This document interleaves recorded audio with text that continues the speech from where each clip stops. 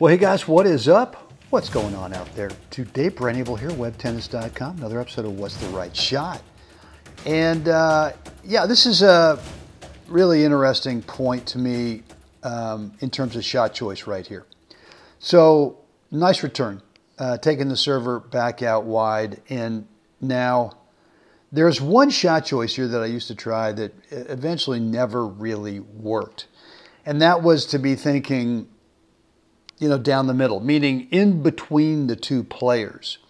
And the problem with that is the geometry here. The angle just says, well, if you try to go between the two players, number one, it's going to travel in front of that player who's up at net, right?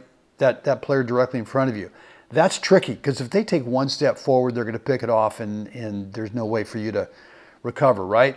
So, but even if it gets past that net player, it's still angling back towards the returner. So I just learned from trial and error, getting burned enough times, that unless I've got a ball that's more in the middle of the court, middle of my court, the middle between those two players is rarely, if ever, available in terms of a good shot choice. So the next shot choice is, well, what do we do here? Do we go up the line? And yeah, I mean, you could go up the line, but what happens if that net player in front of you either guesses, anticipates, just assumes that that's where you're going, and right before you play it, they start to make a move over there? Yeah, well then you definitely have got a problem, right? Because now they've got the ball, you're still stuck in the alley, and you know your court is wide open, right? So to me, the only available shot choice is to play an underspin backhand back cross court. And really my target for this is to play it somewhat slow and low so that you've got time to recover, right? You've got time to be able to get back in the middle after you play this shot. So you don't want to hit it too quickly, but at least you get the ball back in front of your partner. And now that takes that part of the court away from the returner. And they essentially have to play their shot back to you, right? Maybe there's a lob in there, but that's okay.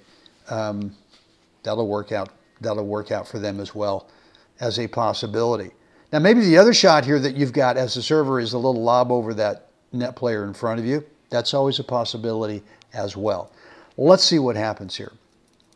And so, I mean, outside of the double sideline, right? So you better hope, if you're going to go up the line with this, that net player in front of you is thinking cross court. And now you're the net player. You've got this volley. Obviously, you've got this wide open right between the two serving team players over here. You've also got a lob available to you, little tricky lob into the cross court, into the deuce side. But if you're really skilled, you can get your racket head around the outside corner of the ball, and you don't need to add any power. You don't need to add anything here. You actually just need to kind of absorb the ball and just redirect it. All you're doing is redirecting. You're actually borrowing pace, right? You're not having to add anything. But the disguise here is insane because the serving team's got no idea what you're about to do. And there you have it. It's pretty simple. Pretty simple. And look, I mean, obviously these are top guys in the world, in their age group, and they make it look easy. Bruce Nichols, who just played this volley, you know, guy played in the tour for several years, won the NCAA doubles back in the day, won a couple of ATP doubles titles back in the day, and so makes it look easy. Makes it look easy. What's the takeaway? Well, the takeaway, I think, is a couple things today. Let me go back. And what I'm going to tell you is shot choice here.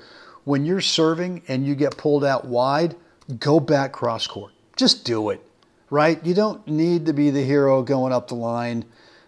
Maybe you're anticipating that net player in front of you is thinking smartly like you are, which is, oh, well, he's going to go back cross court, so I'm going to leave my alley open and look for something I can pick off. Okay, but just take this thing back cross court every time.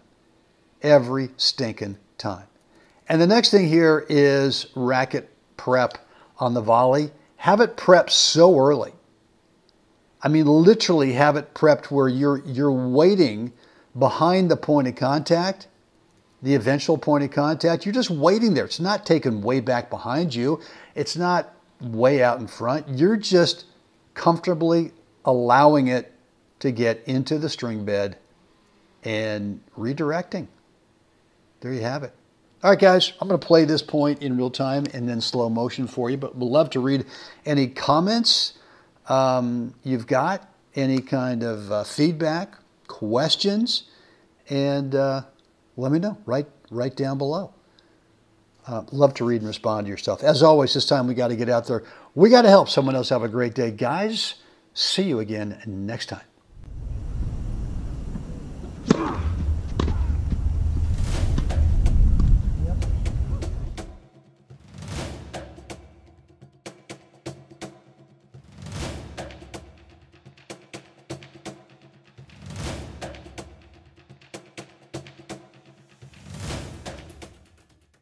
Really hope today's episode was helpful for you. If so, please click that like button on YouTube. Make sure you're subscribed to the channel and click the notification bell as well, so you are always alerted every time I go live and or upload new content. And yeah, if you've not picked up my course yet, 20-minute private video on the 4 parts between points routine, you got to get on this thing. It's a huge difference maker in your game.